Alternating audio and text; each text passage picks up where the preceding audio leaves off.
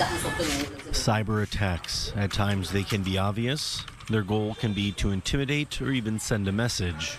At other times it can appear innocent, even seductive, with a goal of enticing someone to expose them and leave their devices vulnerable, such as with this campaign engineered by Hamas to hack IDF soldiers through online deceit.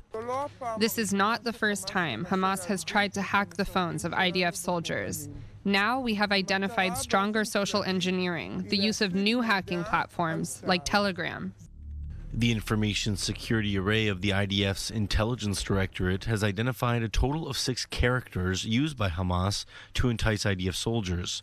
The different accounts would contact IDF soldiers through Telegram. They would start innocent conversations, then the Hamas operative would ask to send photos to the soldier, but on a different app. The goal was to have the IDF soldiers download another application that would then actually hack the phone, obtain all files and GPS location. The IDF identified 3 malicious apps which Hamas used in order to spread the malware. In recent months, we have identified the repetitive activity of a fake online figure, which we identified as a Hamas operative from 2018.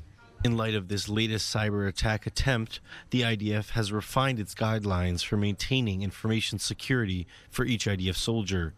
Hamas was able to conduct conversations with hundreds of soldiers and officers. The IDF says that for now, no damage was caused, but that all those who engaged in these conversations would have to be questioned and have their phones freed from the malware.